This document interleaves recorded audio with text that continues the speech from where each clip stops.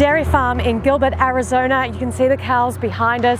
This is the first time that we've come to a dairy farm like this, and as soon as we got out of the car, the smell just hit us. It absolutely stinks, especially in this heat. And it's extraordinary to see how the cows are just packed into these small areas where they're, looking for shade because it's so hot out, and the smell is absolutely atrocious. I can't even describe it. You kind of need to experience it, but wow, it's intense. So all of these cows in the background here, they're all mothers. They've all been forcibly impregnated, and they've had their babies stolen from them so that we humans can steal their milk because, we like to drink milk and eat cheese and yogurt and ice cream, all those dairy products. And so the babies can't stay with their mothers, otherwise the babies will drink the milk. If we want to take the milk, we have to take the babies away from the mothers. So it's so incredibly sad to see them. I mean, we know this story, we've seen them on videos so many times, but to see them in real life, it's kind of just heartbreaking. And they have their children stolen over and over and over again for many, many years, like 4, 5, sometimes up to 6 or 7 years, until they're completely spent and their bodies just break down. They're exhausted from being forcibly impregnated and giving birth and having to be over milked their entire lives. And eventually all of these female cows will end up at the slaughterhouse being murdered for meat. So, they're sold for cheap hamburger meat here in the US. I don't agree, but... Hi, you just came to give us some water? Yeah. Thank you so much. I brought cups Thank too, you. Are you from this area? I live in Gilbert, okay. And I work down here. I was driving down and I saw you guys protesting. I was like, oh, I don't see a cooler, so... Yeah, thank you. Do you work in the industry, or...? Not the dairy industry. I work in the horse industry. But, okay. Yeah. Yeah, so you're kind of used to seeing all this kind of dairy farms? Yeah, I'm used to it. Yeah. What do you think about it? I know there's a lot of, I know there's abuse that goes on. There's absolutely no way you can deny it. Absolutely none. But dairy cows in the farming industry have actually got to be the most, I guess, like spoiled, and I don't want to say that because, like I said, there is mistreatment no matter where you go. Yep. They are definitely like the most spoiled. And, her sign's right. It's not our milk. But, like, again, there's no way you can say that it is. Yeah. It's absolutely not your milk. So what do you mean by spoiled? What's your understanding of that? I guess like from a farming perspective, because I've lived in Phoenix, I lived in the city, and I've lived on ranches, and I've been everywhere. Yeah. When you see a lot of animals in Arizona, they don't have, some of them, most of them don't have fans, they don't have misters. A lot of dairy cows, as you can see right there, they have fans to keep them cool in the summer, to make sure that they don't get sick or overheated. And places like this, they're a smaller operation, they take good care of their animals. A lot of farmers, they What happens on the day that they have to take them to slaughter, though? Actually, I do know what happens that day because I've been to slaughterhouses. Yeah. Have you ever heard of Temple Grandin? Yes, I have. I love her. She, she does work in the meat industry, but So she promotes humane slaughter, right? As much as like it doesn't, it's kind of contradicting, but yes. Okay, so the question is, how do we kill someone who doesn't want to die? Is there a humane way to do it? The best way you can do that, and I don't want to say the best because there is no good way to kill something. Or just someone. do it quickly. Yeah, or someone. Like all animals have the same rights as humans, in my point of view. They all live, and there's a quote by Temple Grandin, and I definitely agree with her on this. It says, nature is cruel, but we don't have to be. We owe them some respect. Sure. So what if we don't have to use these animals at all, though? Isn't that better than trying to kill them in a quick way, in a humane way? Why don't we be humane and not use them at all and just drink plant milks instead? Wouldn't that make sense? I don't even know what plant milk is, actually. Can you explain that? Yeah. So you still consume dairy?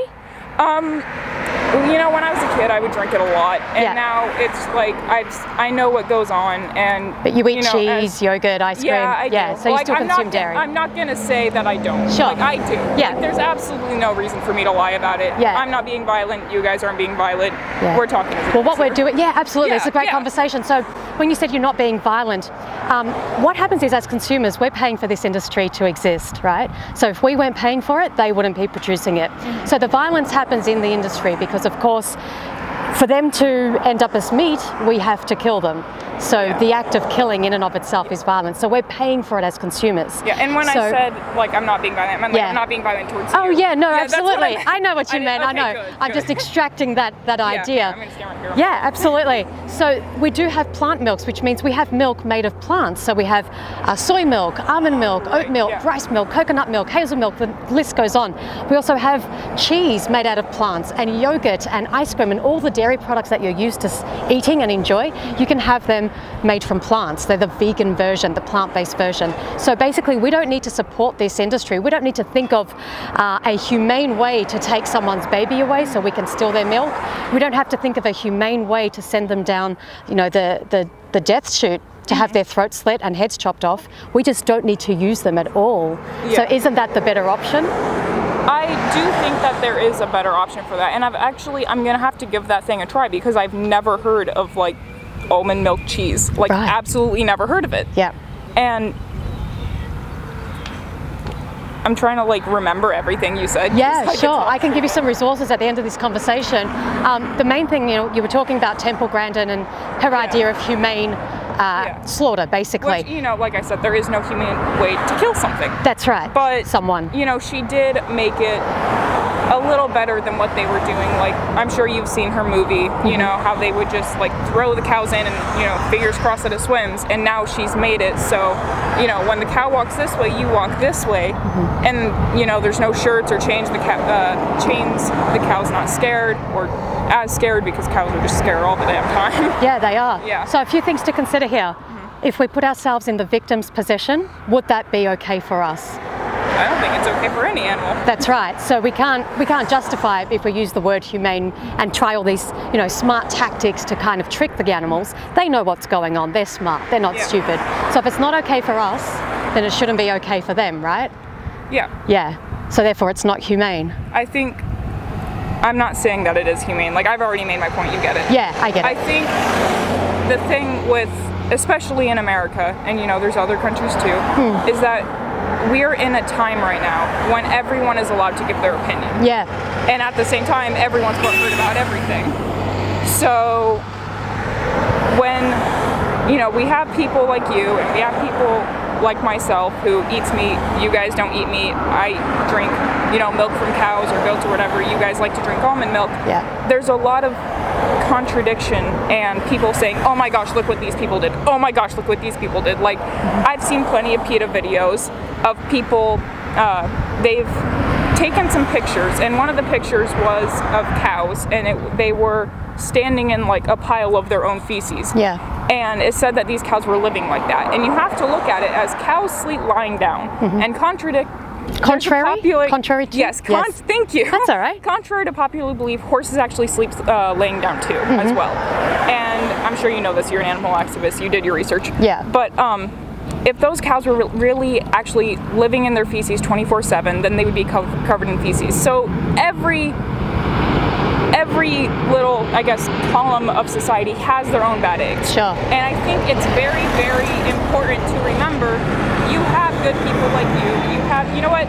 Let's hug it out for the camera just to show, like, this is fine. This is good. This is what it's all about. You know, we have to have these conversations. So I totally hear everything you're saying, and I know that you can look at that footage and you know, you're from this farming community, so you're going to say, okay, I can see this, I can see that. Yeah. At the end of the day, the most important thing to remember is that these animals are used, they are bred into existence solely for our use.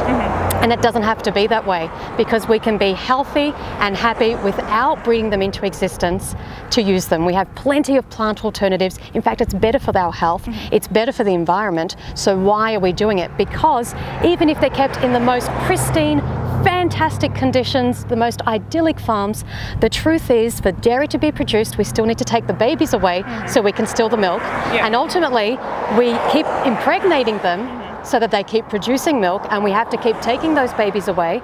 And ultimately, when the mother cows are spent, they're going to be sent to slaughter to be killed for meat. And so that's not necessary, is it? If we don't have to, the question is, why are we doing it? Yeah, and I remember what I was going to say now. Yeah. You know, we are, as a society, raised on meat. We are raised on milk. That's just the way things are. But they don't have to be that way, do they? Yeah, that's true. And for someone like me who was raised, you know, eating meat every night, drinking milk every night as a kid. Exactly the same. You too. Yeah. It's a little bit hard for us to quit. It's a little bit hard for us to take a step back from our beliefs and realize, you know, a lot of these industries can be very cruel. And I think it's important, and that's, you know, why I came here and wanted to give you guys the water, because I didn't see any water. Yeah, thank you. And the other thing is, I want to be able to show everyone, you know, just because there's opposing beliefs doesn't mean you can't get along with someone, doesn't mean you can't look them in the eye, have respect for them, and say, you know what, high five, I'm glad you're standing up for what you believe in. You're right. Because, as you said, they take the babies away. I can't deny that. I've seen it. But you can stop contributing to it, can't you? By not paying for the products. As an adult, once I move out on my own, I barely even use milk to begin with now.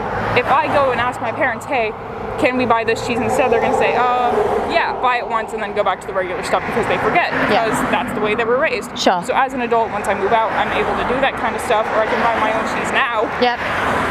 But it's going to take, you know, more than one person. Absolutely. And it takes all of us, but you know, it starts with one, because we all have the power to do it. Yeah. And, you know, it all comes down to education. So everyone you see here, every vegan you meet, every vegan activist you meet, we all consumed animal products. We've all been raised the same way. We're from Australia, exactly the same culture, ate meat, dairy and eggs every single day of our lives. Oh yeah. So it's all about education. Once you know what goes on in the industry, once you know what it does to your body, to the environment, and once you know that you don't have to have it for survival, there's no need and there are plenty of alternatives, then it's simply a matter of connecting our mind and our hearts and aligning our actions with our ethics. So if we feel like there's something wrong here in the industry, as you said, it's not humane, there's no need to do it, there are alternatives. So we have to align our actions with our ethics, and once we do that, we realize it's quite simple. We choose the plant foods, we leave the animal products, we leave the animals to live their lives the way they choose, and we don't have to breathe them into existence. So it's all about the education. I'm going to leave you with some resources, but thank you for coming by and having this conversation and offering some water. It shows to me that you're extremely compassionate, you care, your heart's in the right place. And as I said, it's just a matter of aligning everything that you learn with what you're actually paying for at the store. And then that's how we change the world. Yeah. So, well, I hope you guys have a great day. You know, stay safe out here. You know, there's a lot of farmers, and, you know, be safe. This is over Queen Creek. People get a little bit, I'm going to say it, butt hurt. Yes, that's all right. Good luck. Thank you so much for coming by. Have a great day. Thank you.